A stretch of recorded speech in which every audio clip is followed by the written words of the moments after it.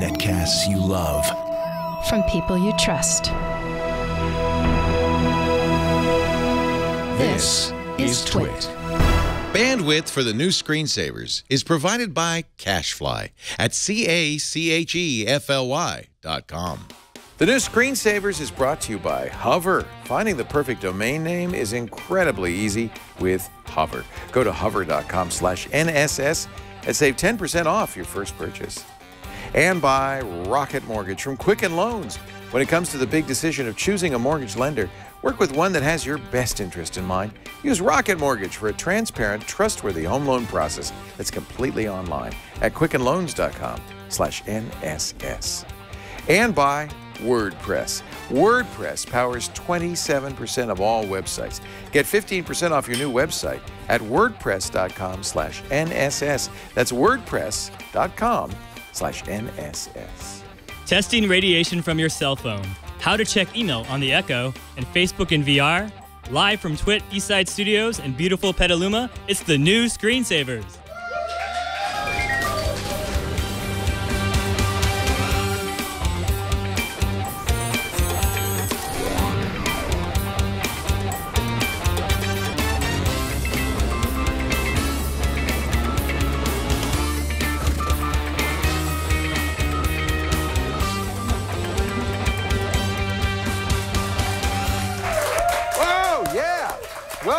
Welcome. Nice job. Hello, Nathan Oliveras-Giles. How's it going? How's it going? I like great. the in the intro open. You know what? We've been working with virtual reality, so we can't actually shake hands. No, we're in real life virtual reality. How's it going? How's it going? But we are going to show you. We've been playing with it. It was really fun. Facebook Spaces. Wow, that is interesting. It's super buggy, but it's very novel. It's very novel. I mocked it until I actually started playing with it, and then I didn't want to get out of it. It was really fun. Thanks to Tony, by the way, for a nice show open. Appreciate it. From San Francisco, visiting with his wife, Caitlin. Nailed it. Nailed it. Nice job. We have a big show. This is going to be, we should really get right into it. We're going to be playing with spaces. You went to UL Labs to show how they test cell phones. I get calls all the time from people who say, are cell phones safe? Should I not use my cell phone? And I have a good answer for you that I guess we'll get to later in the show. All right. You really want to keep me in suspense? Should I? It's just put my cell phone over here for a little bit. It's safe as far as we know, but there's still a debate. The science isn't done. As far as we know. But a lot more to say about that. We learned a lot. Yeah. We got a couple of calls for help. We're going to show you how to set up podcasting and how this can protect you when you're online. This little USB thing. I'll show you what that all is about. Megan Maroney will tell you how you can get your emails read to you on your Amazon Echo. Jason Howell has a new, we did YouTube TV. Yeah. And now, are you a cord cutter? Do you have cable in your house? I do have cable because my internet is cheaper, but my cable box is in the closet. And what I actually use, PlayStation View is what I'm paying for. Do you have to go into your closet to watch TV? No, I just leave the cable box there. Use the channels I want, it's like the most basic package, but it was $10 a month cheaper for my internet service. Yeah. So technically I am a Comcast cable subscriber, but You're not I a don't cord cutter, actually but you use got a it. cord in the closeter. Yeah, I'm a cord closeter. But yeah, I am using PlayStation View because that has the channels I want. More than half of Americans no longer have a landline. I bet you don't have a landline. I do not. I haven't had a landline since middle school. The only reason we have a landline is for our burglar alarm. Oh, okay. Since middle school? Yeah. You went through high school without a landline? Well, my dad ran a software company out of our living room. He was a geek, so he was ahead of that, yeah. That's nice. Yeah, I think that's the future. Why get a landline, you know?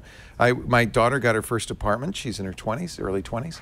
I said, should we get you a phone? She said, why? I got a cell phone. Oh, there's no reason, right? There's no reason.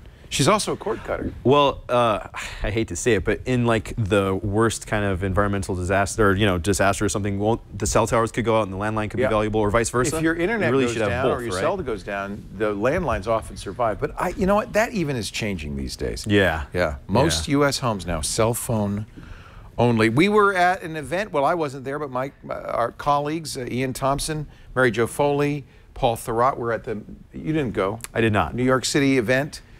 For Microsoft, their EDU event. What'd you think? They showed a laptop. It is not a cheap laptop. It's $1,000 starting point, and the one you want is actually $1,299. It's like priced the same as a MacBook Air, but it runs a stripped-down version of Windows 10 what's just called Windows 10s, Yeah. which means you can only get apps from Microsoft's App Store, which is limiting, in my personal opinion. Some people might want that, though. You can't get Chrome right now. You can't get, you know... And it defaults you iTunes. to Edge and Bing as the default browser and search engine. So why would I want that? I think this is more secure. This is a... Well, I yeah, don't know, the for security, $12.99 argument is fair because their App Store, they'll vet the apps. It's completely blah, blah, blah, blah, more blah. secure. Plus, if you were to download a bad app, you wouldn't be able to run it because it's not from the Windows Store. Yes. So you can't. It will protect. I think there's some people this would be good for. It could be a way to force developers into the Windows Store, which would be good for Windows. That was one of my questions. Would Google make Chrome for the Windows Store? Then you could use Chrome. Would Firefox make Firefox for the Windows Store? Yeah. Would Apple make iTunes for the Windows Store? There's certainly pressure. Google makes Chrome for the App Store on iOS. That's right. And Firefox does the same on iOS, and so on and so forth. So why not? You can. And what's interesting, if you buy this laptop for $12.99, they are offering a free upgrade to Windows 10 Pro for the rest of the year. So if you felt, I think their idea is, well, get it, see if you can live with 10s, and if you can't, don't worry. There's a free upgrade. I'm not going to spend that kind of money to see if I can live with an operating system. I need to know. That's a lot of money, right? But I think the hope is that other companies will make education-focused laptops. Well, they've already announced it. Many companies have already. Right? Because a Chromebook's a couple $100, right? So if you don't like it, what are you losing out on? Not as much as at stake versus this new. There's Windows already a laptop, $189 Windows 10s laptop from one of the partners. So that's probably the one you want to buy to see if you like Windows 10s or not. And if you do, hey, go and get the Ferrari model here that cost you as much as a MacBook Air. What do you think of the Alcantara? It's got a fabric top, like where your keyboard is, where your trackpad is fabric. Will it stain? This is supposed to be aimed towards college students. Have you ever seen a college student's laptop? Have you ever seen their keyboard? The thing looks disgusting. So will this stain? Is my question. I'm not. It's not stains. It's like kind of if it gets matted and kind of greasy. Yeah. We've seen college dorm rooms, we've seen frat houses, we've seen your college couch. None of that stuff looks good. I don't know if I want to look at your college cloth keyboard. But hey, I mean, you know, figure it out. Is it a germ magnet too? I don't know. And what about Cheetos? Did you? I mean, Cheetos, that's fair. That's fair. What about Cheetos? That's a nightmare. That's a nightmare. I mean, but it's pretty looking, but we need to get some in, we need to test it, we need to see the real reviews. I ordered one. Did you? Yeah, we'll get one. I did not. Middle of June. Well, that's my job. I ordered one. There you go. Got the burgundy. Not a bad, bold color choice. Bold color choice. Well, there's no confusing it with anything else, that's for sure. Speaking of security, a lot of journalists we know got bit on Wednesday by a Google Docs virus. It really was a worm. It was kind of a scam. Basically, some hackers were hacking into your friends' Google accounts and then using their accounts to share a doc with you. So look at to dupe you into opening it. You would get an email, and it would be from somebody you know, like Ron Amadio.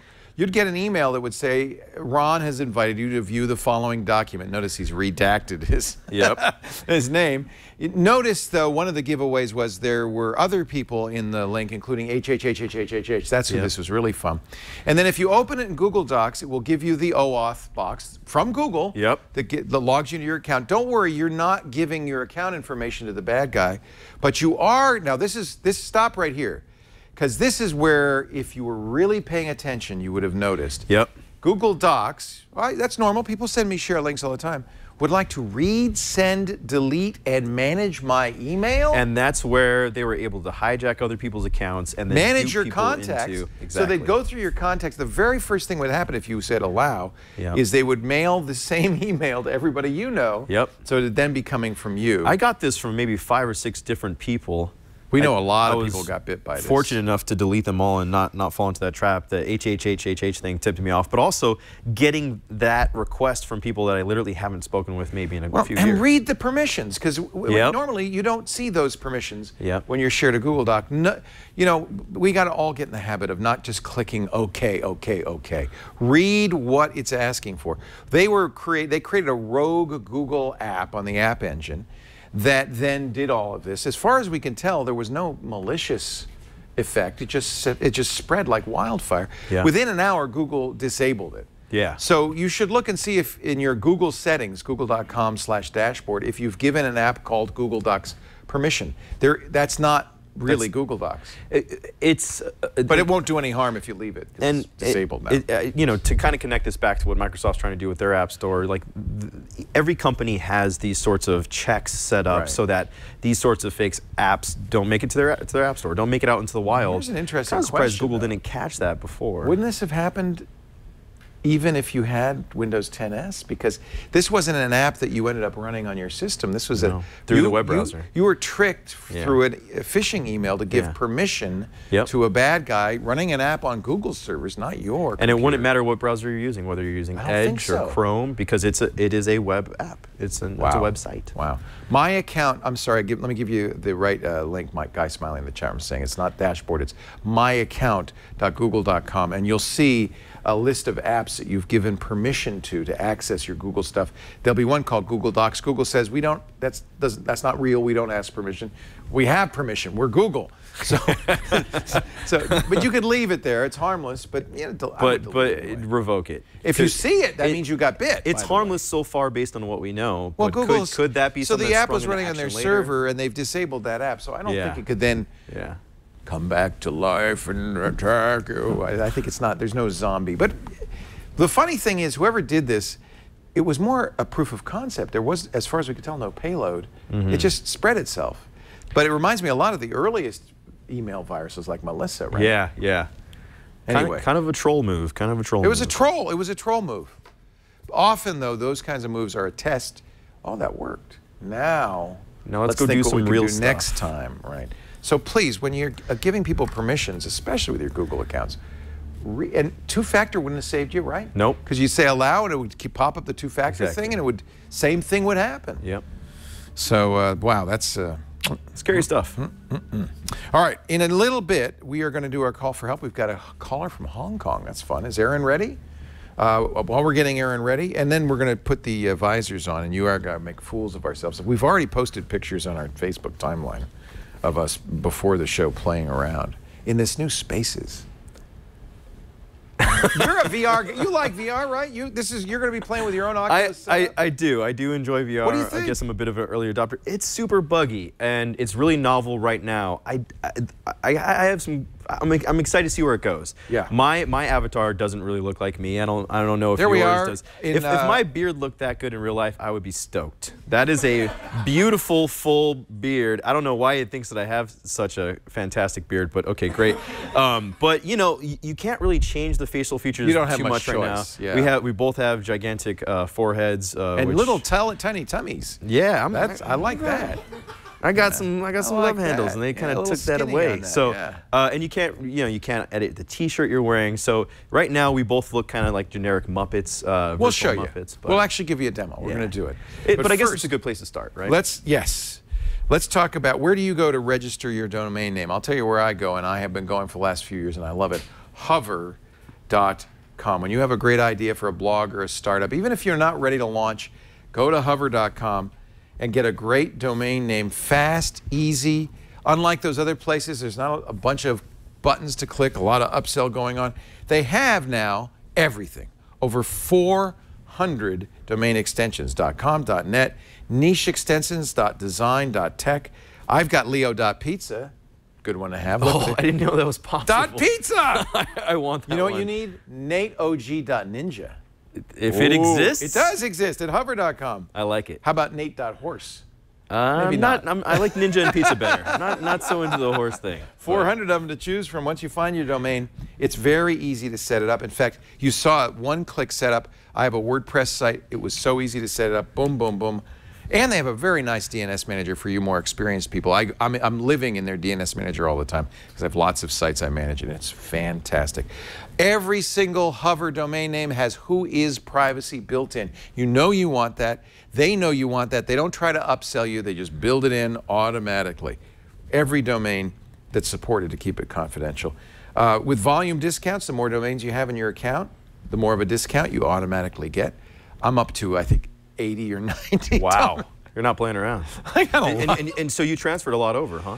Yeah. Oh, and that's another thing, by the way. If you're moving for someone else, they make it very easy to try. If you want to move to Hover from any other site, go call them up, and their concierge service will move it all over for you, and that makes it really, really easy. I just love it. Anyway, hover.com. Find a domain name for your idea, and go to hover.com/. Oh, I got a deal for you. Go to hover.com/NSS. You'll get 10% off your first purchase. Hover.com/NSS. All right, let's go to You want to go to Hong Kong? Let's do it. Have you ever been to Hong Kong? Not yet. I've always wanted to go. Hi, Aaron. Hi, Leo. Hi, Nathan. Good How's to it going? see you. How's it going? Attack of the 50-foot woman. Now, are you obviously are not from Hong Kong? Are you an emigre? Are you living there? Actually, I moved here when I was 1, so I grew up here. Yeah. You are a Hong Konger. I would love to go. It looks like a beautiful place. Really exciting. Really interesting. Yeah. It's really amazing here. It's really beautiful. The city's great, and it's kind of this interesting mix of city life and the nature's right there because the mountains and everything are right next to the city. So it's a lot of fun here. Well, what can we do to help you? Okay. Well, so my wife and a friend are looking to start their own podcast. Oh, that's nice. That's great. Yeah. And, we've never done anything like this before. So our friend has the auto recording hardware. She's a radio producer. He's a musician. Okay. Yeah. And we also have, Audition to edit. But what are they going to do? What's their podcast going to be? It's something called Rockstar Science. They're actually trying to interview scientists. Rockstar Science. Within Hong Kong. Love it. And so it's kind of like yeah. So they'll be going, they won't be sitting at a desk. They'll be going out and interviewing people and bringing it back, editing it up in Audition, and packaging it together. Yeah. I think it'll depend on availability. If they have a place they can do it, or, because she has a small office space as well, so they could bring them all So there. understand what a podcast is. It's an audio or video file. That's where you begin. And the way it becomes a podcast, I mean, you could just put it on the internet, somebody could click it and download it. The only thing that distinguishes that from a podcast is this RSS feed. And the idea of the RSS feed is it's something that people can subscribe to. Software can check it periodically, typically hourly or daily. And if there's a new show, automatically download it. That's what makes it a podcast. Okay. That's the distinctive feature of a podcast. And it's one of the reasons I don't like the word podcast, because otherwise it's just a show. It's an audio file. It's a video file. Yeah, you're distributing on the internet, right? Yeah. But the RSS is kind of cool, and people do like that. Although we've noticed, in fact, lately we've been telling people subscribe, because most people we notice now are just clicking and downloading, or clicking and streaming, or watching us live. So it's important that you start with a website. I take it you've got that, right? Yeah, Squarespace. A good start. Somebody said you're a Squarespace developer? Yes, nice. I've built a few sites for a couple small SMEs. Right. Between the three of you, you got all the tools you need. I think so. Great. This is great. Let me ask you this, though. Does Squarespace have any podcasting features like plugins or anything? Not that I know of. It's my watch. Jerry's looking around. I don't know how I stop this. It's making sounds. Honey, I'll call you later, okay? All right, well, that's a disadvantage, because what you've got to find, first of all, is you've got to find somewhere to store this that people are going to download it from. For instance, we use Cashfly, right? That's a CDN. But that could cost a lot of money, especially if suddenly their show is huge. Every single person who listens to your show costs you money, okay? Because it's a download. It's a different medium, a different model than radio or TV. Once you set up a TV or a radio antenna, 1 million people can watch, or one person can watch. It costs exactly the same. But this stream you're watching, if you're watching us live or if you're watching us, you have to download it. That's taking bandwidth. That's costing money. So it's taxing someone else's servers to distribute it to you, and the more people listen to it.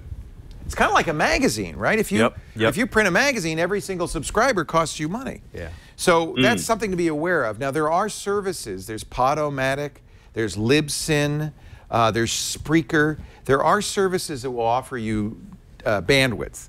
And all three of those are designed for podcasts. In all three cases, they will also give you a website, and they have software on their website that will, there's Podomatic, that will generate the RSS feed automatically. The RSS feed's a little tricky because there is a standard RSS, but there's also iTunes, in their infinite wisdom, Apple expanded it and that does more. So the RSS feed has to be generated specifically for podcasts. So you need some special software to do that. All three of those sites will do that automatically. There's also a number of extensions for our sponsor, WordPress. Same thing, you can set up a WordPress site and then run an extension that plug in for WordPress. One of the easiest routes to go by. Yeah. Well, you're doing a podcast. How do you do yours? Yeah. So I mean, it sounds like you're working with some pros here. You have one person who's a radio pro, another person who's a musician, and yourself being a web developer. That's a great trio.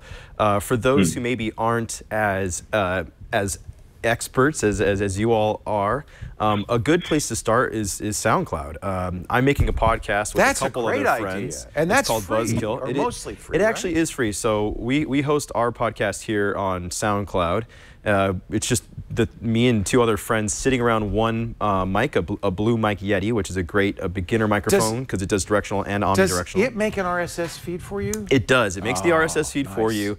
And it's like $20 a year once you get past about 10 episodes. So it's a good place to see if you even like doing these things. There are a number of different tiers. Yeah, there's lots of different tiers. You know, it's kind of like YouTube for audio, isn't it? Exactly. Yeah, that's basically what it is. YouTube's free, but then there's this issue of what's the picture going to be. Now, the RSS feed on SoundCloud actually distributes out to TuneIn, to Google Play, to iTunes, to everything except for Spotify and Audible. Okay. For Spotify, and those I know why that is. We had to actually talk to Spotify and make a deal. You have to talk to Audible and make a deal. But normally, if you just have an RSS feed, somebody can use basically everything else, a podcast client and subscribe to it because it's just RSS. As far as the software you're using, it's great that you already have Adobe Audition. That's what we used for years. That's fantastic. For those who maybe haven't spent the money on that sort of thing already, if you're using Audacity's free. Well, Audacity on Windows is great. That's a great place to start. Or Linux or Mac.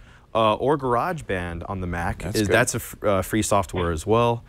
So you really can't go wrong with those. But if you've got Adobe Audition, it's fairly easy. There's going to be a little bit more of a learning curve, but once you really get into it, it's going to have a lot more options on how to level your audio, make it sound a little better, a little more polished, a little more professional. And if your friend's doing the radio stuff, they're definitely going to know how to use that. Audition is what almost everybody in radio still uses. I used it for years. It was Cool Edit Pro. Adobe bought it, and it really is a great. It is overkill, but you know, you could do a lot, including, as I did in the earliest days of Twit, take noise out. I spent a lot of time in Audition trying to denoise this stuff. Yeah, I think we've come a long way. It's a lot easier than it Audition has great plugins. I love SoundCloud. Logic has great plugins. GarageBand has great plugins. I actually found a recommendation for some great plugins from Jason Snell's website, 6 Colors. Oh, neat. And that was kind of a great place to get started with GarageBand, which is what we're using. Like I said, it's a free app. So, you know, really no matter what sort of budget you're in, there's a good place to get started. So you've got to find somewhere to store it. You've got to find a way to make an RSS feed. And then even if you use SoundCloud, you still should have a website because that can still link back to SoundCloud. You could actually embed SoundCloud players on your website. It's really important that anything you do on the internet has a website attached with it. Obviously, you're going to use Squarespace. Helps for SEO reasons as well. And Squarespace will support SoundCloud plugins. So you could have your Squarespace blog. Here's our show. Here's what we interviewed. Here's pictures. And then right there, listen, and a button, and it's just SoundCloud. So SoundCloud's a really good idea. Yeah. That's perfect. Thank you so much, guys. A lot of good choices. Go ahead. Oh, sorry. And just kind of an additional question is kind of like, you know, what are some rookie mistakes you kind of see being made with guys or people just starting out, and maybe what are some of your pet peeves with other podcasts? Oh Lord, I could go on that one. Well, every mistake possible I've made, every one. Well, I think you're newer at this. You tell me. I think one of the things to be willing to do. People kind of like authenticity, so just take them along that ride. Be whoever you are. So if your friends are new to this, say, hey, listen, this is who I am. I work in radio. This is who I am. I'm a musician. But we've never made a podcast before. So go along with us on this journey, and we're going to hit some bumps and bruises, but give us feedback and kind of be willing to experiment and not feel like you have to have a set format from day one. You know, kind of learn and grow with your audience. That being said, if you want people to actually listen to this thing, you have to deliver on a consistent basis. So if you say you're going to do it weekly, do it weekly. And this is you know, something definitely Leo can speak to. But being consistent, being engaged with whoever, whether you have 5 or 6 followers or you got thousands or millions, engage with them and be willing to take that feedback and that criticism, good or good. So, or Aaron, bad. are you the producer? You're not going to be on the show, but you're helping them out. Yeah, I'll just be helping them out slightly. Yeah. They'll actually be able to handle everything themselves. I'll probably just help them with the website. When you do your podcast with Brian X. Chen and Mark Millian, do you do kind of what we do, try to do it all live to tape, or do you? We do it in one take. Two? No, one we take. do it in one take. That's kind of my advice too. I did the Life Hacker podcast a couple of days ago, and they were stopping and redoing it, and I thought, I just feel sorry for the editor because. So, and what you lose is energy. So it's okay if you make mistakes. It's authentic. It's real. We make mistakes on the Buzzkill podcast all the time, and it, you know, it's just being human. It's just being human. Yeah. And I think people kind of like to see that a little bit. Now, hopefully, you'll get better and you'll be more polished as time goes on. But you know, that's kind of the realness that we're talking about that people are looking for. I think that there's 2 kinds of styles. There's the NPR style, and because NPR has been so successful, and the NPR crew, the Planet Money crew with Serial, and as a result, there is that one style which is very edited, very polished. And I'm a fan of that style. Very perfect. I like that. It's just not what I make. It's a kind of podcast. And I think a lot of people, especially now starting out, because that's the most popular podcast, think, oh, that's how you do a podcast. And in my opinion, having done this since 2004, I far prefer the just people talking podcasts. And if your content's good, your passion is real, and understand you're never going to make any money at it. You know, it's going to be, you got to. Here's something I always tell people. If you were standing here in a room talking to 100 people, you'd be thrilled, right? Yeah. Wow, I got a great audience. Yeah. People, they do a podcast, they only have 500 listeners. They go, oh man, I'm never getting anywhere. You be happy. 100 people, you know? Yeah. And if you can grow, if you can get to 1,000, that's considered to be the magic number where things might start to roll. It will never take off if you never get past 1,000. Once you get to 1,000, it might take off, no guarantees. And to be honest, if you want to sell advertising, you're talking 10, 20, 30,000. And a lot of the advertisers we talk to won't look at you unless you're 50,000 listeners. Honestly, so don't think about making money. Yeah, when you're starting out, just make sure that it's fun for you. You're the one making it. The one that I do with a couple buddies, we're making podcasts that are about 25 to 30 minutes long. They're not the typical 1 hour, 2 hour long, you know, podcast. That works for us. We want something a little shorter, a little punchier. And right now, we're not doing ads or anything. It's just fun versus what we're doing here at Twit. Like this is a business. This is a business. It's a different thing. And somebody in the chat room is saying that our friend Don McAllister at Screencasts Online has a 2-part series on podcasting that he found very helpful and inspirational. Don certainly knows his stuff. Screencastsonline.com. That might be one to perfect. I'll look it up. Yeah, and I could go on and on and on, but yeah, we threw a lot of information at you here. Hopefully this helps. Does that help? Yeah, it does. And I got a professional team recording it for me, so I can come back to it. Man, you guys are golden. You're golden. Have fun. What's the name going to be? Thank you. Rockstar Science. Yes, that'll be the name. I'll look for it. Yeah, looking for it. Yeah, tweet us a link or something. Send a message when it's out. Yeah, we'll do. All right. Thank you so much for your time, guys. Anytime, Aaron. Thank you. I hear music. You know what? I think it's in the background of his place. Facebook Spaces is calling me. Is that what that is? That's what that is. We're going to do that in a little bit. You're also going to go to the UL Labs, and we're going to find out how we know cell phones are safe. Next week, Aaron Newcomb will be on the show. That's going to be a lot of fun. Another Aaron. Aaron, of course, has a new book, just came out, called Linux for Makers. I love that. And we are going to be with Aaron at the Maker Fair. I want to tell everybody, May 19th, that's a week from Friday, Father Robert Balasaire, Aaron Newcomb, and I will all be there. We're going to have a booth. If you have a project you've been working on, bring it. We'll have a camera crew there. We'll do pieces on the show the following day. I have pictures we can sign, give you stickers. Love to meet you all. And we don't know the time yet, but 1 to 5. We do know the time. 1 to 5. Okay, we're gonna. What are we gonna do from 2 to 5? We're gonna be down there. Come down, please. please. It's Maker Faire. If you go to Maker Faire with an E at the end.com, you can get your tickets, and we'll see you. That's the original Maker Faire, the San Mateo. It's a great Maker time. It's what gonna a be thing. awesome. 5/19. Padre, me, Aaron. Are you going to come down for that? I might swing by. I would love so. to see you. Yeah. I think so. All right. Oh, and if you want to ask Aaron Newcomb a question, here's how. Need tech help? The new screensavers are here with answers. Email your tech questions to newscreensavers@twit.tv. A question I get all the time, not so much from people who watch Twit, but from the radio show. Are cell phones safe? And you know, there's a brain cancer doctor said, well, I don't know if they're safe, but I wouldn't let my kids use one. The World Health Organization put out a really kind of lukewarm warning, mostly like, well, we don't know, but maybe not. So I thought it'd be fun to send you down to the Underwriters Labs where they test cell phones. Yep. For radiation. Yeah. You want to tell us about that? Yeah, we got a great tour of their SAR lab, and basically they're testing cell phones, they're testing smartwatches, they're testing laptops, any sort of wireless device. They're testing for cellular radiation, but also things like Wi-Fi and just kind of any wireless connections. And they actually have these pools of different liquids that mimic the properties of human tissue. It's pretty fascinating. There are actually different standards all over the world, and we had put together a little video package kind of showing what we did there. Let's take a look. The smartphone in your pocket, the laptop on your desk. How do you know it's safe? Well, the products in your home, the things you already use, many of them were tested out by UL, an independent third party that tests out the gadgets that we have in our lives. We're here with Dave Weaver in the Specific Absorption Rate Laboratory, right? The SAR Lab, yes. The SAR Lab, and you are the SAR czar, is that what I heard you call? I run the SAR Lab, so yeah, I am the SAR czar. Exactly. All right, so take us through this whole setup you got here.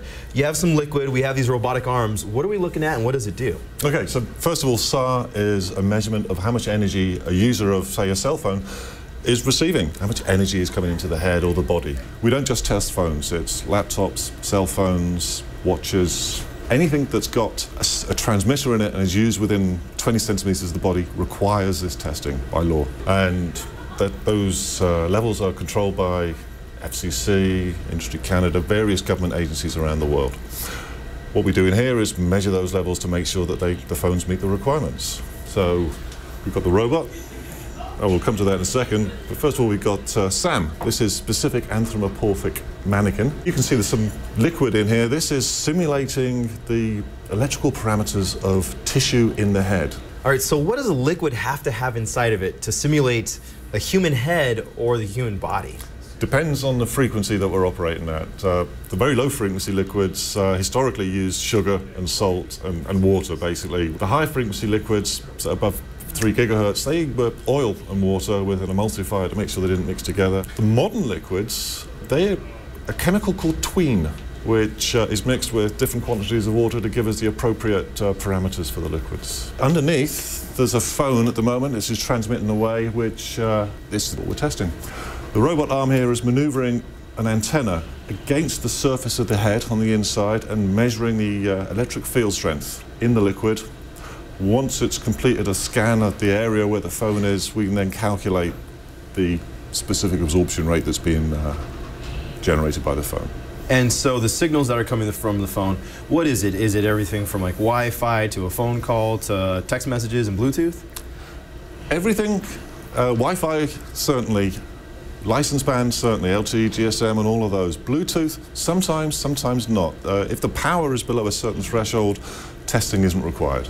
So about how many of these tests do you have to run for each device that you are testing? Typical smartphone with lots of LTE on it, we're talking hundreds and hundreds of tests. And each of these tests takes 30 minutes, 45 minutes, depending on the frequency that we're testing and the size of the device. And you're usually getting the devices well before we get them on store shelves, right? That would be nice. Some companies have very, very tight deadlines. We'll see the device a few weeks before it's going to hit the shelves. Other companies are great. They'll send it months ahead and we've got time. Well, we always have time, it's just how much time. So you're testing for global standards, but there are differences. In the United States, what do we look for in terms of how close a device is to the body and where, and what do you look for in other countries? Okay, so for manufacturers in the United States, you're going to wear your phone against your body. Most people keep it in their pocket, but you're supposed to wear it in a holster. And the distance that holster, the separation distance that holster provides, is specified by the manufacturer in their handbook or user guide. So some manufacturers have got a 5mm separation distance, some use 10, some use 15. So you really ought to buy a holster which provides that separation distance if you want to make sure that the SAR is correct level. So most of us carry our phones in our front pockets or our back pockets, definitely a lot closer than a holster would have it, and definitely close to some very important organs for all of us. Are there any countries that replicate that sort of usage in their testing?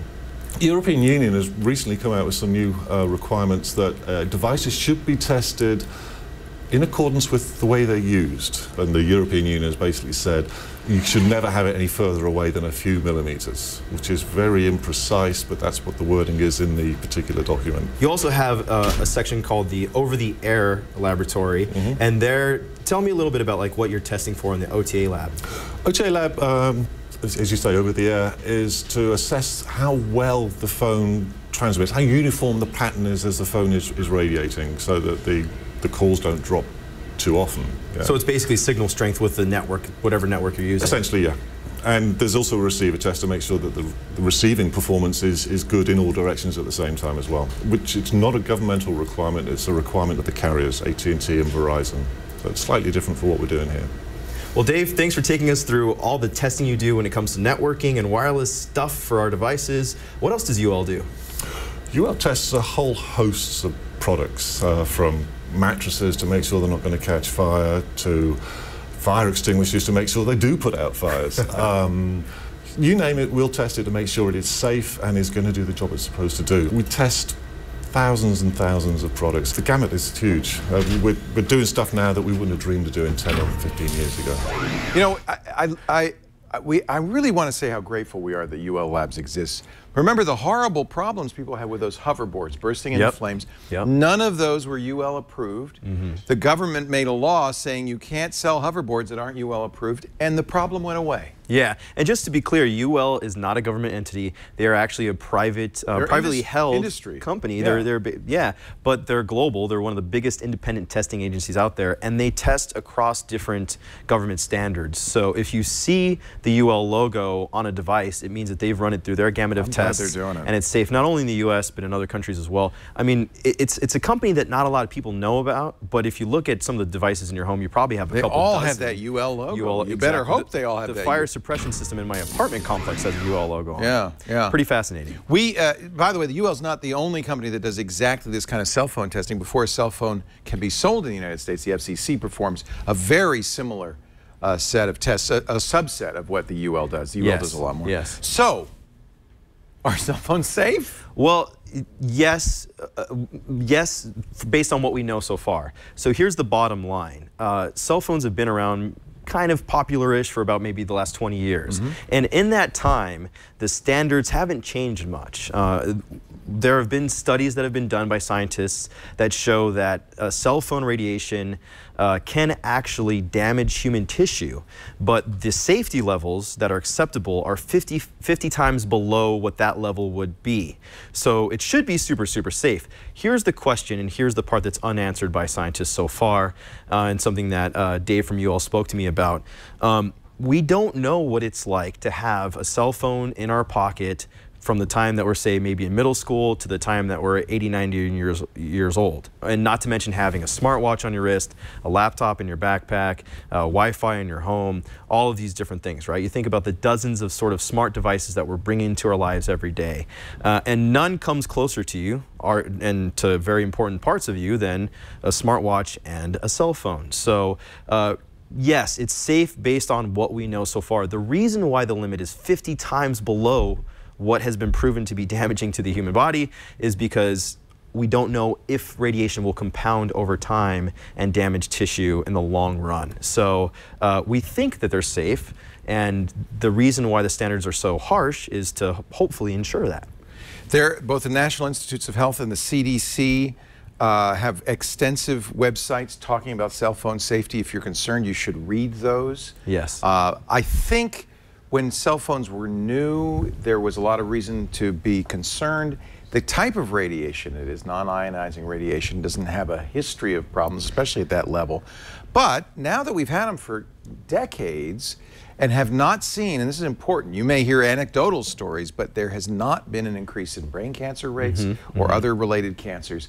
So I think while we don't know for sure, the evidence is increasing that there isn't a problem from cell phones. Yes. I'm not concerned, and I let my kids use them, and I use them. So far, the signs are good. It looks like we're good so far. But who wears them in a holster? Well, I'm glad you brought that up. So the U.S. standard, I keep mine in a safe place next to my heart.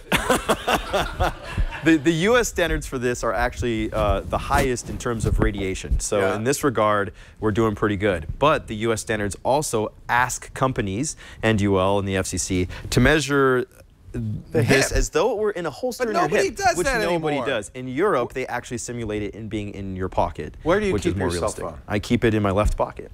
Yeah. Yeah. I think a little higher may be better. Now, keep it right there. Now, there are some kind of basic things that, if you look at the manuals that come with your phone, which nobody ever does, there's some basic tips. So using a wireless headset is something that most manufacturers recommend. And that's BS. I'll tell you why. That wire is an antenna that conducts the energy from the phone into your ear. It is not any better. Which is a good point. The holsters, of course, nobody uses that. They recommend that as well. Bluetooth, is that better? No, because you're putting a radio transmitter and receiver in your ear. I feel completely safe. I understand why people might. And I understand why there's reason to be maybe cautious, because we use these a lot. They're glued to our head a lot. Although, notice we don't talk on them much anymore. Not as much as we used to. And the farther, one thing to really remember, not only are these very low power, but the power, the radiation decreases the inverse of the square root of the distance. So it decreases very rapidly. If you're holding a phone here, hardly any radiation is reaching any part of your body but your hand. So if I get hand cancer, I'll let you know. Now you might ask, given that the standards haven't changed much over the last 20 years and that we haven't seen any evidence of this really being damaging and that you feel safe, why does UL need to exist? Why is this important? Well, interestingly enough, Dave mentioned that sometimes they'll get devices from companies that are new to making hardware, startups, Kickstarter projects, things like this for testing, and they aren't up to the standards, and they actually have to tell those companies to go back and do things again. So despite this being routine testing, despite this being standards that every company should know and comply with, not all do, and so it's actually very good that things like UL do exist. Yeah. And there was a rat study that came out about a year ago. There's some debate even over that. The NIH and Consumer Reports was concerned. Scientific American had an article that said, no, a marginal rat study does not prove that cell phones cause cancer. Everybody's got a rat in this hunt. Anyway, I feel safe. And, you know, I think we don't need to worry about it. We're going to glue more electronics to our forehead in just a moment. Nathan and I are gonna chum around in VR in Facebook's new Spaces app. It's a beta version. It is. Takes an Oculus Rift. And it feels like an alpha, I have to say. You know, you brought your your VR gaming machine. I have our Avergum. Yeah, I got mine set up in our newsroom. Go ahead, go into your office. Let's get started in a second, all right? We're gonna try this in a second. But first, a word from our sponsor, Rocket Mortgage. Boy, you know, I bet you, it's from Quicken Loans, because these guys are the best mortgage lender in the country. They've got all the J.D. Power Customer Satisfaction Awards, #1 mortgage servicing, mortgage origination for years. So they're great. But what they also are geeks. They're really, if you read up on the story of Quicken Loans, this is a great company. And they love technology. It's empowered them and it empowers us as consumers. They now have a completely online mortgage approval process. No more paperwork. No, you don't even have to go to the bank. You can skip the banks and even skip the waiting. Because of computers, this thing is fast. You could literally be at an open house, pull out your phone, go to quickenloans.com/NSS. You could do everything standing right there, including submit pay stubs and bank statements. You even could choose the rate and the term of your loan, press go, and within minutes, before you leave, you will have approval for a home loan from the best lender in the country. This is awesome. Quickenloans.NSS. They call it Rocket Mortgage because it's fast, it's easy, and it lifts the burden of the home loan process. Rocket Mortgage. Go to quickenloans.com/NSS. Of course, equal housing lender. Licensed in all 50 states, NMLSconsumeraccess.org, number 3030. Rocket Mortgage from Quicken Loans. All right, now, I have my ultimate virtual reality gaming machine down here. We built this, remember, 2 years ago now, almost. Right, we built it for the new screensavers. It's been a while. We got it tuned up. I think we put a new card in there. This is the NVIDIA 10, what is it, 1080? 1080 Ti. 1080 Ti. Whoa. Who bought that? You did. I did. No, actually, we got it for benchmarking. We're going to show you how much faster it can make a Mac. This is the special Mac version, but we thought we'd put it in here since we got it. I'm going to put in my Oculus Rift visor, and we went out and got the new Oculus Touch controllers. Everybody's raving about these. These just came out last month, and they make a big difference because now you have hands in your virtual space. So I am going to go into our virtual space. Nathan has gone into his. I'm already there. You're already there. I'm waiting for you. Spaces is launching now. I have to say, at first I thought when I first saw it, I thought, oh, we're at an amusement park. Look, press any button to continue. All right. I have already logged in through my Facebook account. You do need one of those. And now I'm going to invite Nate. Request to join. Oh, that's me asking to join you. Your request was sent successfully. Now I'm in his space. That's okay. So we're standing in front of a table, as you can see, in a, and this is, what the? Hey, Nate, what are you doing? Whoa, when did you do that with your hair? What? It looks like Cheetos. Wait a minute, really? Yeah. Well, let me get a tool because I can look in a mirror and I can see what I look like. Let me just get the. Get the selfie stick. How did my hair get so messed up? That's just weird. All right. Looks like there's some nice people sitting on that park bench over there. I can leave that mirror there. What is all this? Can we get rid of all this? What is this here? Oh, these are some photos that I wanted to share with you. This is the one where I fell out of a boat and with some friends, actually. You can see it right there. Oh, that's cool. Yeah, so we can share photos with each other. So it feels like Nate and I are kind of, sort of in the same space. Not really. I mean, I see an avatar. We're in a park, but nobody else is moving in the park. And let's show you some of the tools we can. Now you poke with these things. I'm still not. So I tried the mirror. You said the selfie stick. Should we try that? Yeah, let's take a selfie together. Okay. Well, that's a mirror. I don't want that. Stuff doesn't really go away, as it. You have to. You have to grab it, and then there's a clear button you can hit on your right wrist if you time it right. Here's a selfie stick. Is that? But that's yours. I guess I can't grab yours. You can't? No, I can only grab mine. Oh, there we go. Now let's get a picture of us. So we already posted a few of these. Here, wave, everybody. Wave. Whoops. I dropped it. Wave. There we go. All right. See, we can see the people behind us. Should we get them in the... Here, let's face this way. We'll get the... Okay. Yeah, let's get them in. Get the people behind us. Yeah, what are you, dabbing? I am dabbing, yeah. Or am I sneezing? I can't tell. Okay, that's good. Now, so I've got some pictures here. Now I can review them. I can pick them up. And then I have on my wrist here, I could share these. Let's just share it. Now it's shared on Facebook. Yep. All right. It's pretty simple to get it up there. It's on your timeline. It should tag me. Pretty easy. How long have you been playing with? I'm gonna delete some of these because they're pretty bad. I guess maybe just about a week. It came out in beta not that long ago. Oh look, there's a picture of you with your car.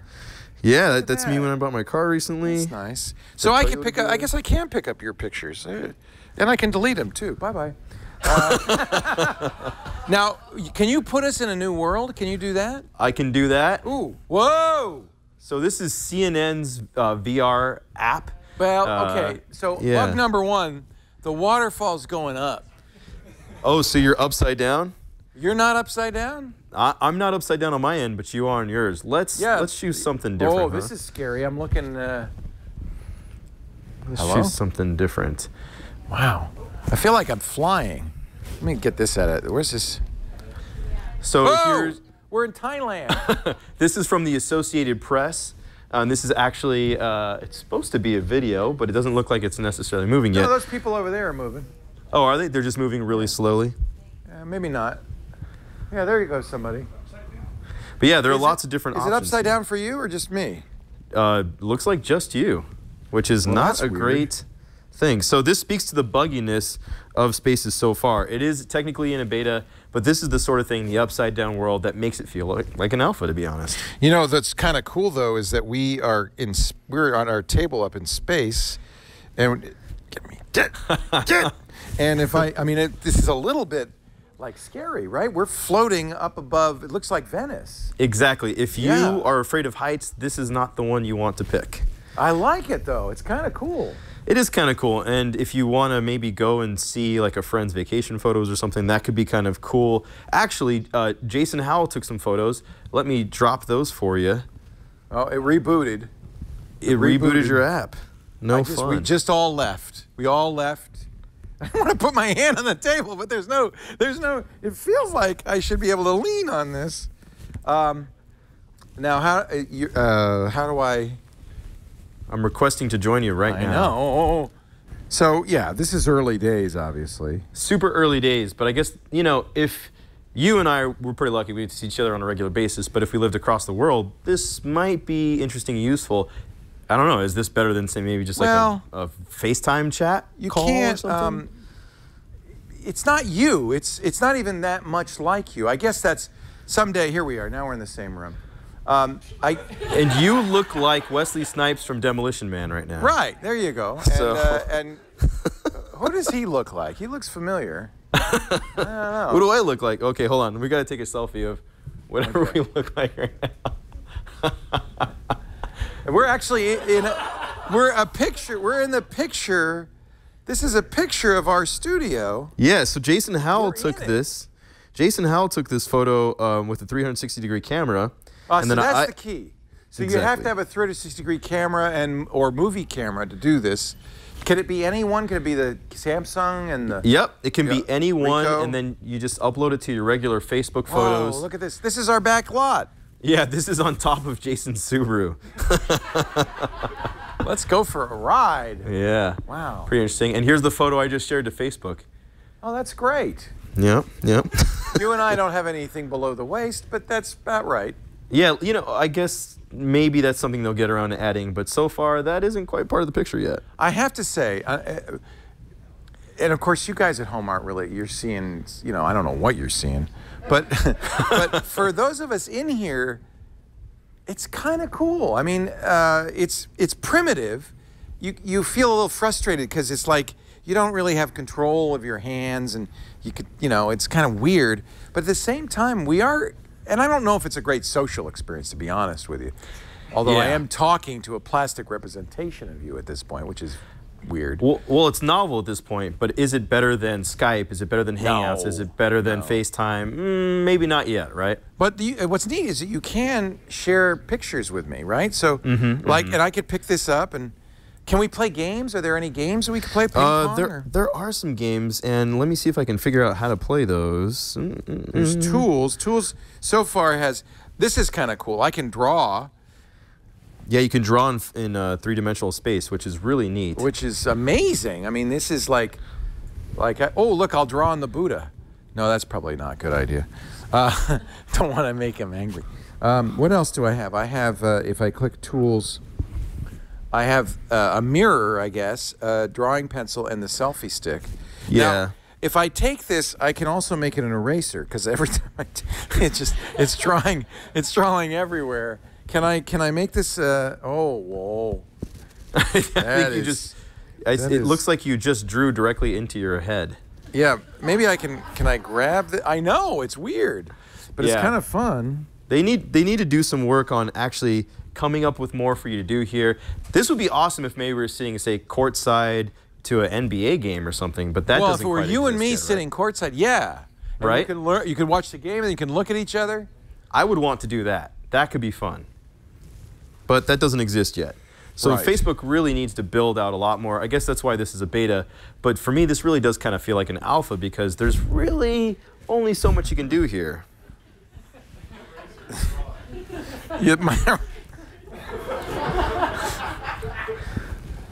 It's like a rubber band. I don't.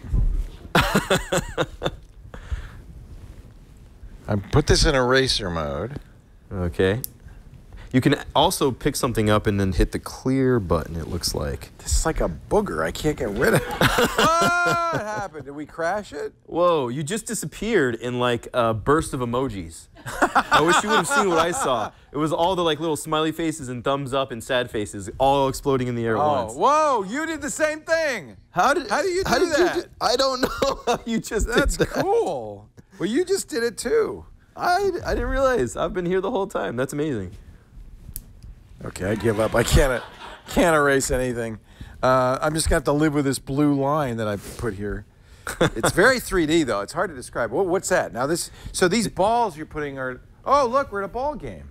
Yeah. Well, no one's playing yet, so I guess we're a little too early for the game, huh? Yeah, it's kind of quiet. Also, there seems to be nothing behind us. Is this Yankee Stadium? No, this is Coors Field where the Colorado Rockies play. Coors Field, of course it is, yeah. Yeah. That's kind of cool. Yeah, let's see what else we got here. This one doesn't seem to be loading. So that's kind of a problem. So to do that, I press the media button, and then I can see a list of all the media in my timeline, but I can also click explore, and this is other people's stuff. So like, and then you just put your finger through it. Yep. You put a finger through it? And then you put the globe in the center of the table. So I grab that and put that there. Oh, that's kind of neat. And now we're in Furby Land. Well, what is this? Kakamora Orchestra. Whoa, dude. So now it's upside down for me right now. Is it upside down for you? Oh no. So there's a problem. It's not upside down for me. But it is for me.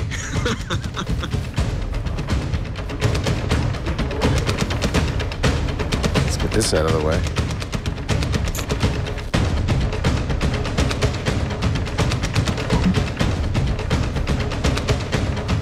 This is good.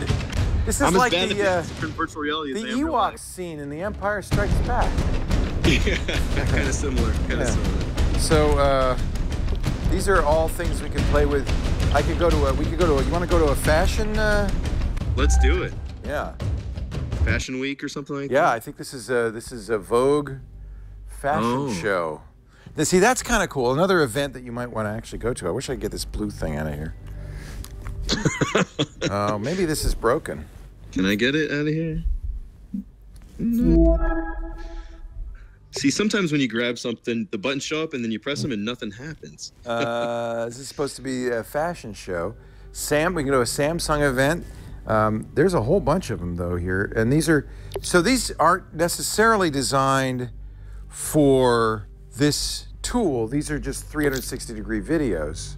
360-degree videos and photos, and I guess it's kind of at this point to encourage companies, partners, media brands. Exactly.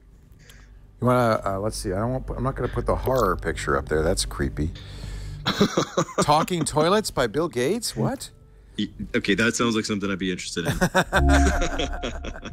No, we're on a concert stage.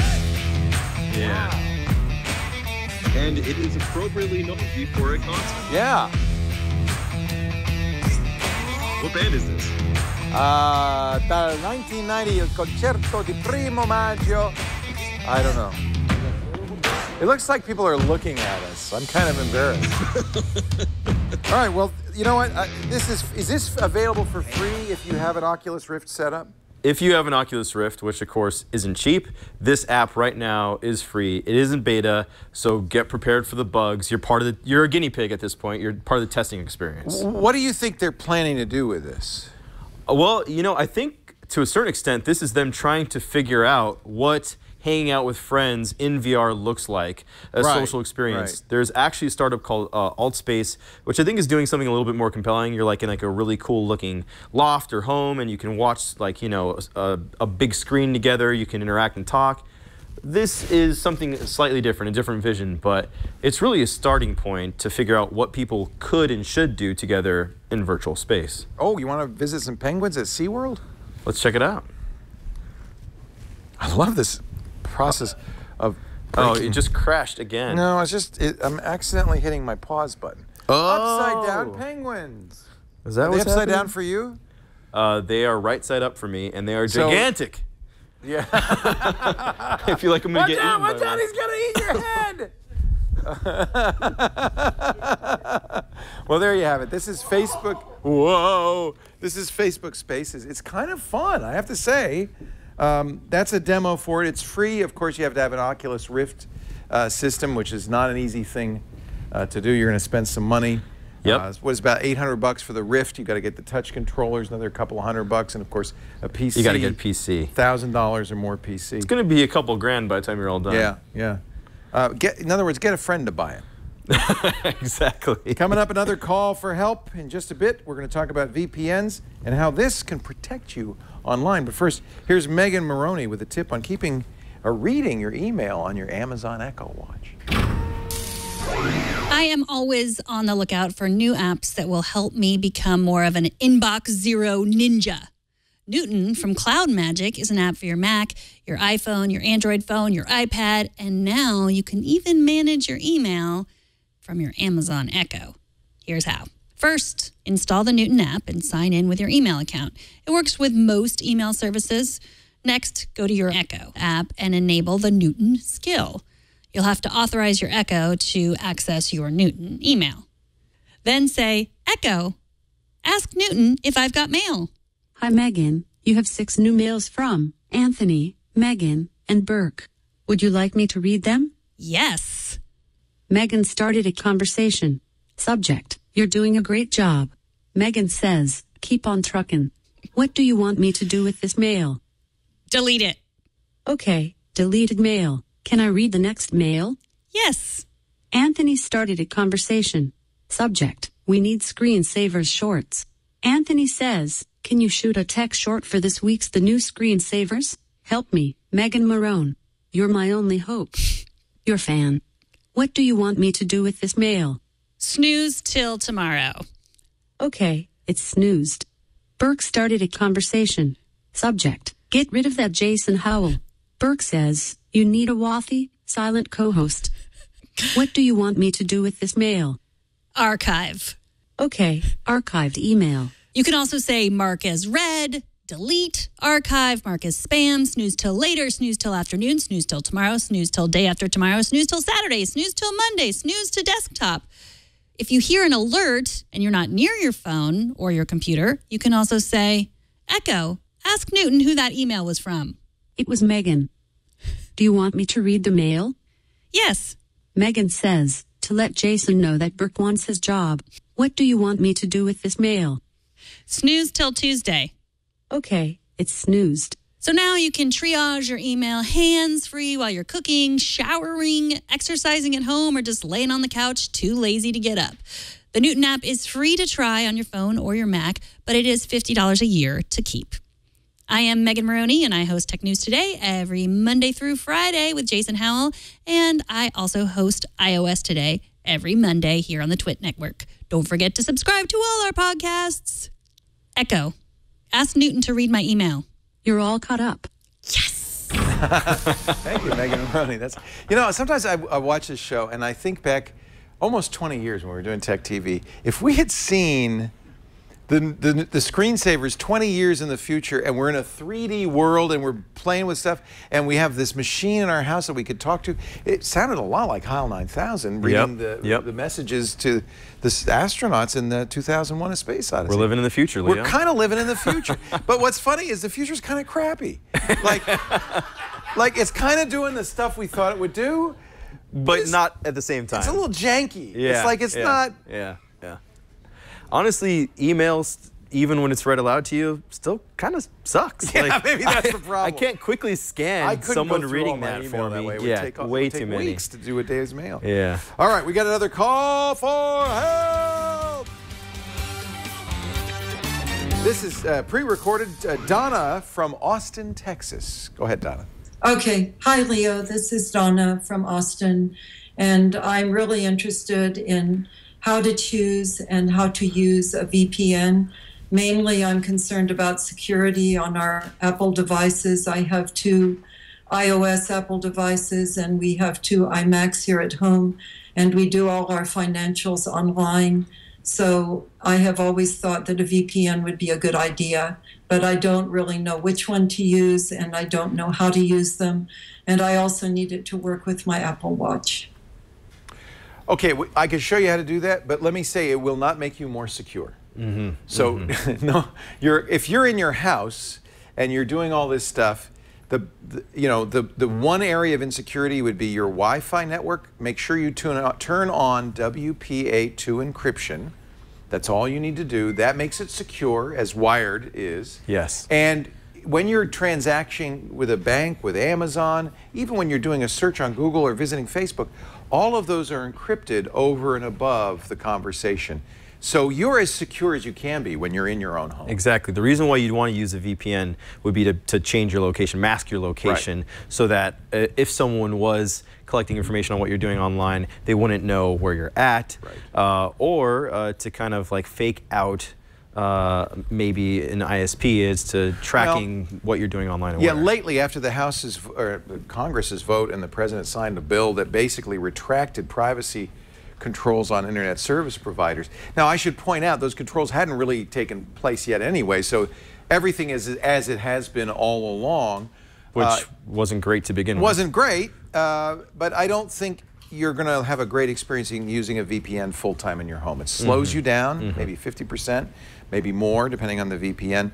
It will restrict you from some services. Netflix won't let you watch Netflix on a VPN because they can't verify that you are who you say you are. Our chat room, same problem. We won't let you use a VPN because people use VPNs to attempt to hack our chat room, and so we don't know who you are. So there's a lot of places you can't use a VPN. But if you're on an open Wi-Fi access point, if you're at a Starbucks, if you're out and about, in the airport, you should remember whenever you join an open Wi-Fi access point, you're joining a network with many other people on it, and anybody else on that network can kind of see what you're doing. Now, once again, anything you do on Facebook or Google or Amazon or your bank or almost any shopping site is safe. It's encrypted. Has its own level of encryption. Even your email is encrypted. If you're using Gmail or any decent email provider, both the password and the actual email transactions encrypted, so they're safe. If you wanted to take one more step, you could buy. Here's one of our former sponsors, Tunnel Bear, very popular VPN service. You have to pay them a subscription fee. It's not. It used to be you'd have to run some software on a site on your computer rather to use a VPN. Not anymore. All computers have VPN capability. That's one way to do it. People do it also if they want to watch TV in other countries, like the BBC. But that's one of the reasons Netflix blocks VPNs. Yep. This is what I use when I go around, and I've shown this before, but I want to show it to you again. This is from a company called Wi-Fi Consulting in Washington, D.C. This is their tiny hardware firewall. And in fact, I have another one that they make. They make a variety of these devices. And this one's cool because it would go on your keychain. Yeah, very small, pocketable. Right. You could plug it into one of those batteries. This is another one that's plugged in and running off of a battery. This would run all day on a pocketable battery. Or you plug it into your computer, right? The idea is this device, and I'm going to show you how to use this one, the littlest one, because this is the easiest to carry, will take the internet access from the coffee shop and connect you to it through this device, which is then connecting through a VPN, or a VPN and Tor, which will anonymize your stuff. So let me show you. I'm going to plug this in, plug it into my laptop. It's going to take a little while to boot up, so we'll have to be a little bit patient because what's in here is a little computer, but it's a very cheap, slow computer. So it takes a couple of, maybe 2 minutes to boot up. You could, if you wanted to, just keep it plugged into a battery, all day and then charge it up at night. When I'm in a hotel, often this is the setup I will use, and I'll just leave this running. All of these devices allow multiple connections. So your phone can connect. You said you wanted your watch to be secure. It can connect through your phone and directly. All your computers, you can usually have at least 5 devices connected to this. Once it is booted up, let's see if it's going, I will see a new Wi-Fi access point. I've named this one Roadhouse. So as soon as I see Roadhouse, we can do it. Not yet. So we're going to give it a little time to get online. Once I see Roadhouse, I'll log in. I've set the password. It comes with a default password and a default name, something like AGZZYYKKK. You'll want to change both of those for ease of use. Still booting, so I should have just left it plugged in. And again, the reason why this kind of slows down what you're doing is because, as you said, it's a small computer. Not always the most user-friendly if you're doing this daily in your home, but if you're on the go, this really makes sense. And kind of a way to keep you a little bit more secure on the road, right? I do recommend it. All right, now we're seeing Roadhouse in my Wi-Fi. I've already logged into it, so I don't have to enter the password. It's just another Wi-Fi access point. But you control it through your browser. So I'm going to log in to my Wi-Fi configuration. This is actually the configuration in a little web server running inside that little USB dongle. I can configure the wireless, and when you first arrive, you're going to want to configure it for the Starbucks or the hotel wireless. You're going to give it the password if there is one. It can join captive portals. It works fine for that. And now you can see I have a VPN and a proxy. I am going to, in a quick action here, connect to the internet, and then, which I've done, but let's do it. And then it's going to connect to the internet, and then I'm going to go through the VPN. Now, real quickly, if I do, right now we're on a high-speed internet connection that's going to give us almost a gigabit. Now that I'm configured on a VPN, let's connect to the VPN. You're not going to get speeds like that. It's going to be 1/20th the speed, but it's going to be anonymous and it's going to be secure. One other thing to consider is the VPN. You got to choose carefully because they see everything your ISP would see. So we'll go real quickly to IPleaks. IPleak.net. It'll tell us our address and some information about our connection. And because we're on a VPN, I'm not going to be coming anymore from Petaluma, California. I'm coming from Colorado on a VPN server running at FTCservers.net. That may change from time to time. That's not consistent, but that's what you want. I have a new IP address. If I now surf the net, I appear to be coming from Colorado, and everything's encrypted. But remember, the endpoint has the same access that your ISP does. Do I trust Comcast less than I trust FTCservers.net or TunnelBear or ProXPN? You got to ask that question. You want one that won't log stuff that you can trust? This is kind of a hard choice to make. Yeah, either way you're leaving a trail. It's just who has the trail. Who has the trail? And what does the trail look like? Now we could do one more step. First of all, let me really quickly just run a benchmark. We'll go to fast.com. That's Netflix speed tester, and you can see I'm not getting anywhere near the 1,000 megabits per second I should be getting. Definitely It's not. more like 5 megabits per second. It's considerably slower. You want to see it get even slower? Let's turn on the Tor. Tor now routes my traffic not only through a VPN, but through a number of onion routers all over the world to try to attempt to anonymize my traffic. If you watch our interviews about Tor, you'll understand that only a state actor who could see all of the internet would have any chance of seeing who you are, or perhaps somebody with a corrupted Tor exit node. If you would happen to use that exit node, you might be coming out at FBI headquarters in Virginia. You don't really get to choose which Tor you're on. Now I think I'm on Tor. Let's see if I go back here. If I am on Tor and I refresh this, I will not. It's kind of fun. I will not be at Colorado anymore. I could be anywhere in the world. Last time I used this, I was in Egypt. Oh, okay. Yeah, anywhere in the world, wherever that Tor exit node is, and that's somewhat random. And we can see how much even slower it is now. Because oh boy, is it slow. I'm not even going to try an internet speed test. I don't. Yeah, it's fast. So, in other words, you can do it, but you give up. You give up speed, you give up performance, you may give up connectivity to some sites, and I should point out, you may not have as much anonymity as you expect. Yeah. Because you're at the mercy of, you just kick the can down the road. Yeah, you really need to be thinking about what you're going to use this specifically for. If you're doing something online that you literally don't want people to be able to know is you, like your ISP or something, again, not watching Netflix, not logging into your bank or whatever, then that's what this is for. This isn't basically just to have set up in the background for every single thing you're doing day in and day out. But I don't think it's a bad idea to use this if you're at an open Wi-Fi access point and you're concerned, about who might be snooping. Yeah, if you're a road warrior, you're traveling a lot, this makes sense. This is the Wi-Fi consulting folks run Hotspot VPN, but they often have a new system that they're now using that they claim each person has their own VPN server, and they claim is considerably faster. So that might be worth taking a look at. This router is a lot faster. These routers are much higher end hardware. than the little USB dongle. Yeah, I've mixed. Do you use a VPN when you're on an open Wi-Fi access point? You know, I've tested a bunch, but not on a regular day-to-day. Not on a regular basis. I mean, being frank with you, if I'm, you know, in an airport or in a coffee shop or whatever, I just don't really do much on the Wi-Fi. Yeah. And I definitely don't do anything that I'm sensitive about. Yeah. And you'd have to be really paranoid to want to use Tor too, because, and you know, if you're a whistleblower or you're a dissident in a country where it's not safe to be a dissident, it's nice to have that capability. I really like this device because it's so small. It's easy to set up. Once you've got it set up, you saw it was fairly quick to. It's great to have the option. Yeah. So I hope that helps you, Donna. Just judging from your question and where you are, I would say you're fine. Just make sure you use a Wi-Fi password. That's the most important thing. Next week, Aaron Newcomb will be our host in the show, and here's how you can ask a question of the author of Linux for Makers. Need tech help? The new screensavers are here with answers. Email your tech questions to newscreensavers@twit.tv. Yeah, eventually I got 780 kilobits per second.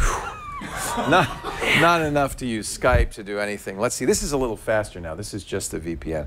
So that's that's not so bad. That's a little bit better. Once again, don't forget, makerfair.com, makerfair with an E at the end.com if you want to join us on the 19th. Aaron Newcomb, Father Robert Ballasare, and I will all be at Maker Fair. Maybe Nathan will come down. It's going to be a good time. We'd love to see you. Our show today, we'll get some email and questions in a bit, but our show today brought to you by WordPress. I am now a WordPress fanatic. I actually has returned. I've come home to WordPress. If you go to my blog, leolaporte.com, you can take a look at my new WordPress site. I'm very proud of it. Well, you know what's nice is this has a variety of pictures. So every time you visit it, there's me and Patrick, the old screen. Cool. Here's some blog posts. It make it very easy for me to get all my data over there. You see my tweets on the right, also my Instagram pictures. I hooked it up with Goodreads as well. You can hook it up with a variety of different social media networks. For home, your blog, for your business, WordPress powers 27% of the web, and there's good reason for that. They are simply the best content management system. So many sites you might visit from day to day, like Paul Thurrott's Thurrott.com, use WordPress as their content management system. Some big companies use WordPress. WordPress gives you hundreds of themes to start with. You pick a template, you make it your own, you get so much value. Now, I used to host my own WordPress. I got tired after a while of updating it and fixing it. The beauty of WordPress.com, they do the hosting, they keep the software up to date. And there's an amazing WordPress.com community. When you get a post, and I can take it from me, on the front page of WordPress, you get a lot more traffic. People really can favorite you and follow you. So it's a social network as much as a web hosting. You get great 24/7 support.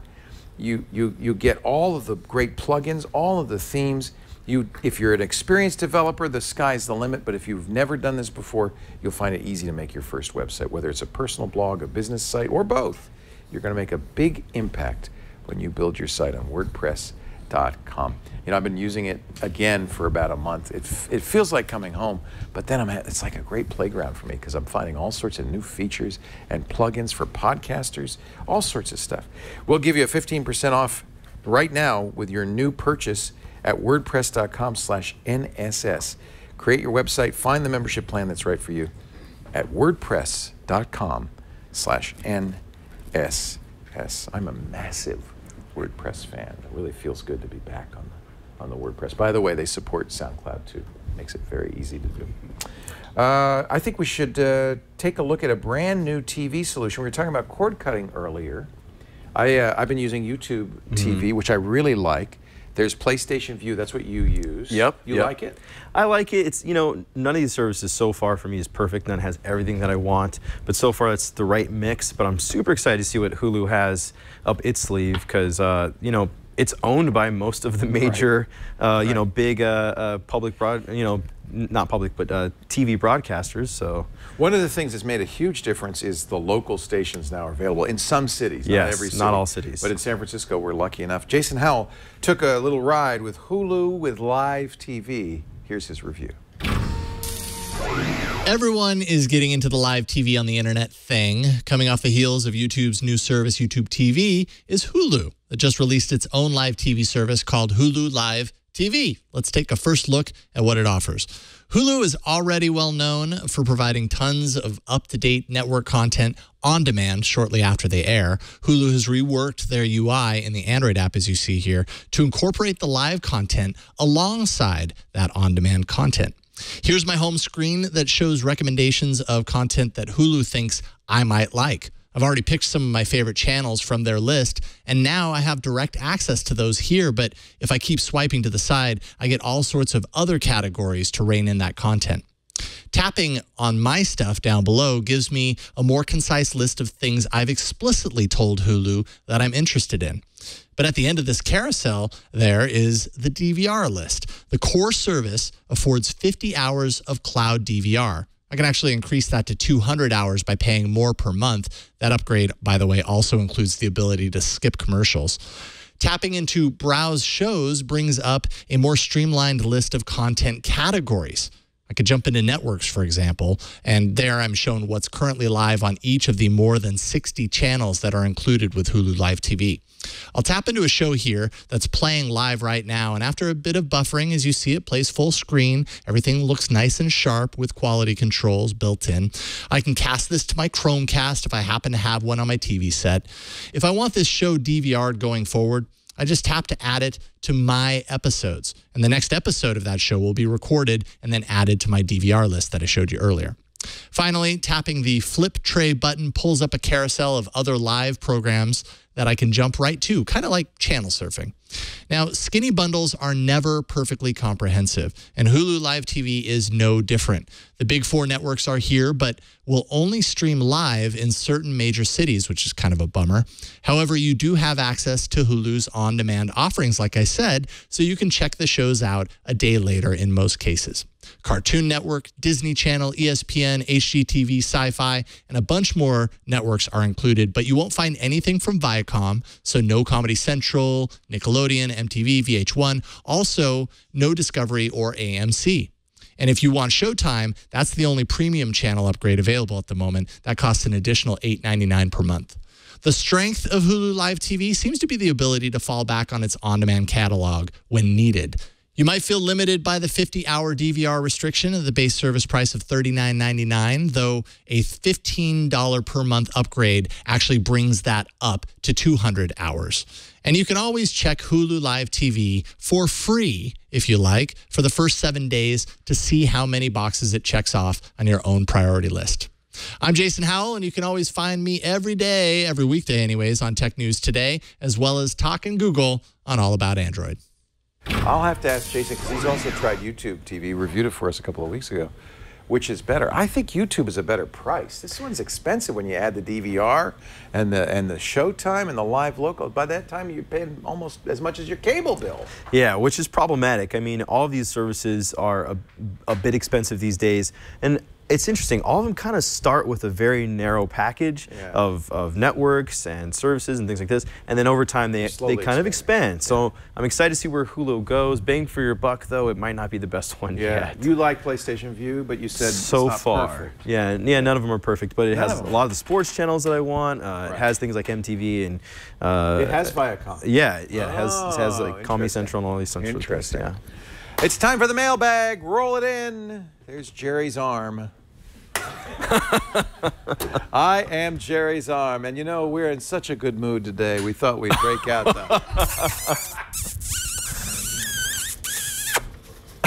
This is like the dating game. Remember where they throw a kiss to everybody? These are from my good friend Throwboy, I think. This is a Throwboy, I hope. Oh, is this a knockoff? You got a Target?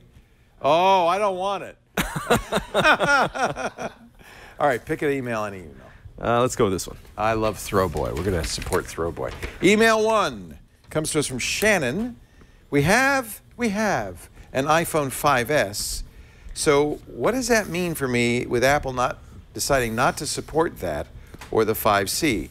My son only uses it for social media and texting, rarely for phone calls. Thanks. Shannon, what Apple says when they say we're not going to support it is merely that you can no longer update iOS. Exactly. So iOS 10 is That's it. You're done. Yeah, you're locked into an older version of the operating system. That's fine. It's fine if this isn't your daily driver device, or if this is just like, you're just using a few apps. What you're not going to get at some point, app updates aren't going to come to your device because they are dependent on the operating system. So you might miss out on some security features there. That takes another year or two after this. It usually takes a while. Yeah. So Apple's pretty good about supporting the devices, maybe about 5 years out. Those software updates usually last a couple years. So you're probably about a couple years away from upgrading a device.